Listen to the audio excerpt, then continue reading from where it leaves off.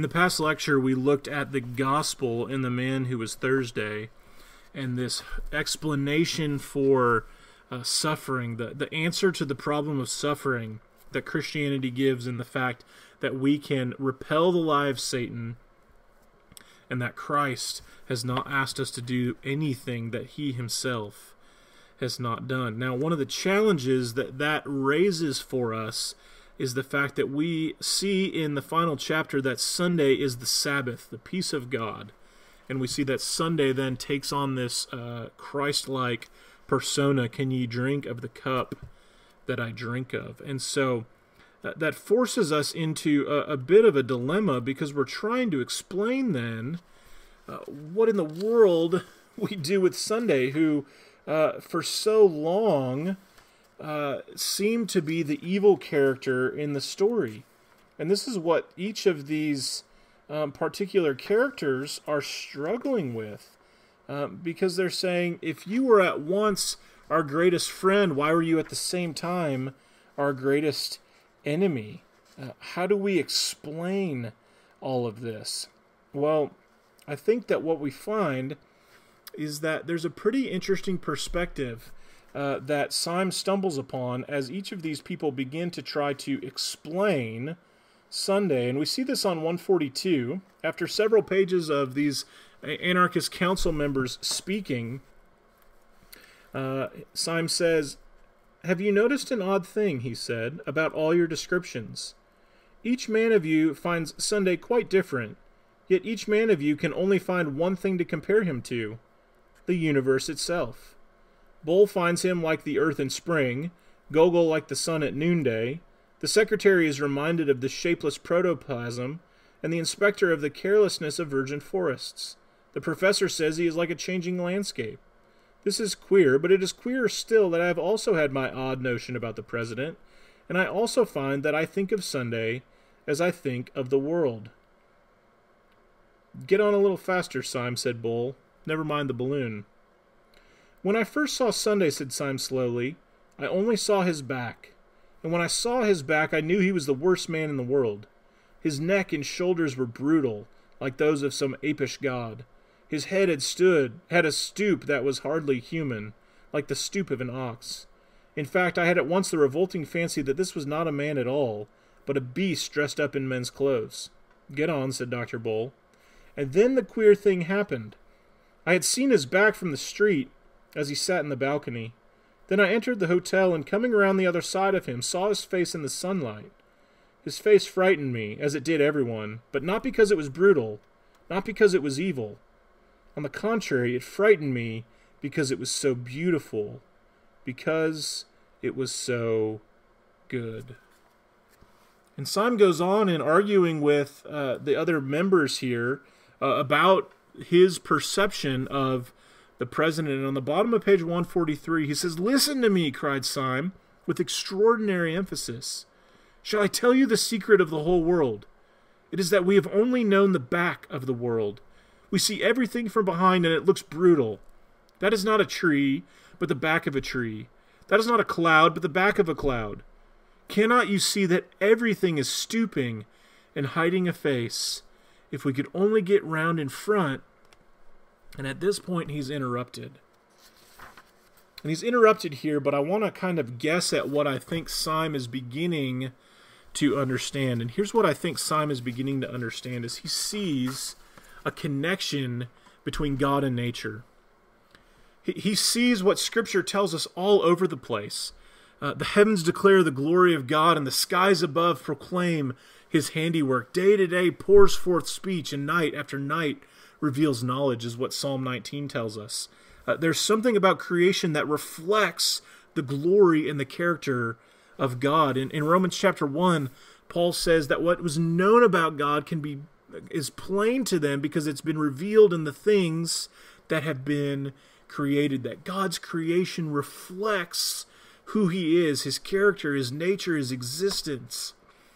But the problem is that when that world is corrupted by sin, when we see the effects of sin on the natural world, what we begin to find is that the natural world seems brutal, merciless, unkind, almost aggressively evil in some cases. When we think about earthquakes or tornadoes or hurricanes or tsunamis, we just think about the massive power of the natural world, and it seems evil. Sure, yeah, we can see the beauty of a sunrise. We can see the beauty of a trickling waterfall, a stream of the colorful leaves blowing in the tree. We can see that beauty, but we're so often confronted by the massive and powerful problems and seeming evil, natural evil that comes about in the natural world. And what Simon has stumbled upon here is the realization that nature is meant to be a reflection of God, but it is a poor reflection because of human sinfulness and the corruption then of all of creation. And so as they go throughout the book in The Man Who Was Thursday, Sunday plays this fascinating conglomeration of characters. And on the one hand, he seems to have this cold, unfeeling, impersonal evil of like natural disaster. But on the other hand, when Syme comes around and sees him from the front, there's an almost unnatural or supernatural beauty and goodness to him that he can't explain. He's almost too big to be believed, and yet somehow he can just be believed. And despite his desperate fear of Sunday, he sees the beauty and the goodness in him. And Syme says, here's the idea. The secret of the universe is that we've only seen the back of the world. That's not a tree, it's just the back of a tree.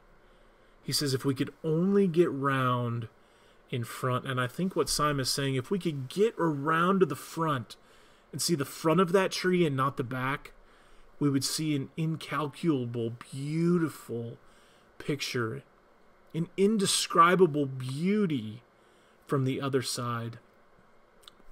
There's a poem by George Herbert called The Elixir, and he talks about the idea of looking into a mirror, and he says something to the effect of, when man may look on glass, and there he rest his eye, or if he pleaseth through it pass, and then the world espy.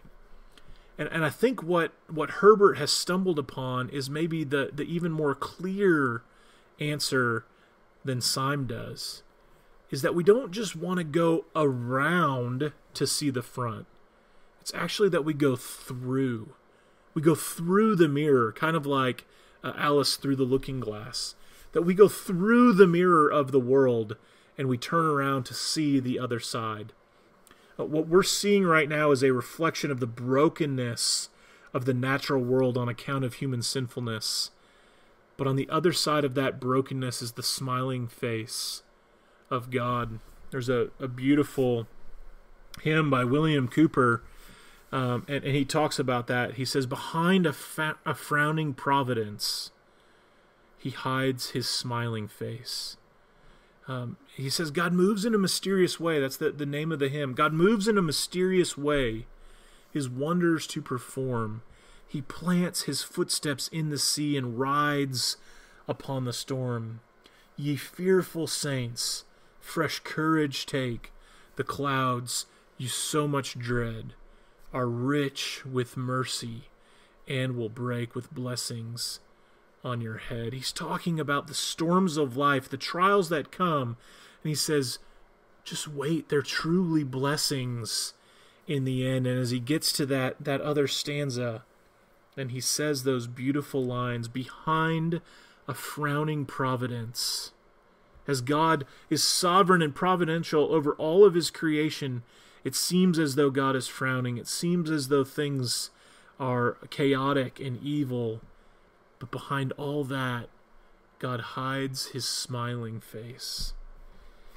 And our challenge is not merely to see the back of the world, not even, like Syme says, to get around to the front of the world, but I think to pass through the mirror, to be able to look at the world the way that God sees it. And here's what I think is so beautiful, is that Scripture gives us that same kind of perspective. In the book of Hebrews, it tells us that Christ is this veil, and that we see him passing through the heavens and Christ is the mediator and the link between heaven and earth, so that our earthly perspective and God's heavenly perspective are united in the perspective of the God-man Jesus Christ. And so as we pass through the mirror, what we're actually called to do in Scripture is to pass through the veil, which is Christ, into the heavenly places, to sit in the presence of the Father, right? Whom God is now, we have access to him in Christ through the Spirit, as Ephesians 2 says. So we now have access to the Father to be in his presence and to see the world as he sees it through the perspective of Christ. And so this beautiful portrait that's painted, I think Syme is stumbling upon that idea, and Chesterton is leading us to the reality that Sunday, all the while he seems like cold, human, impersonal, brutal nature, in fact, behind that hides his smiling face, hides the beauty of the world as it actually is. And so if we can learn to pass through the veil, which is Christ, and to see the world as God sees it, and to see the world as God will one day make it, again, that is our hope, that the creation that God has created for us to dwell in will one day be fully renewed. And those trials, those sufferings, the danger, the fear that come along with the just sheer power of the natural world will no longer be fears for us. God will wipe away every tear from our eye, and there will be no hunger or pain or crying anymore, for those things have passed away.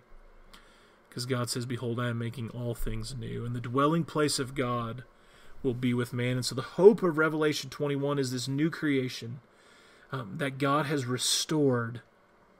And so what we are called to do in the present is to see behind all the trials of this world what seems the frowning providence of an impersonal, brutal nature is in fact the smiling face of God, if we can only see the world as God sees it and will one day make it to be again.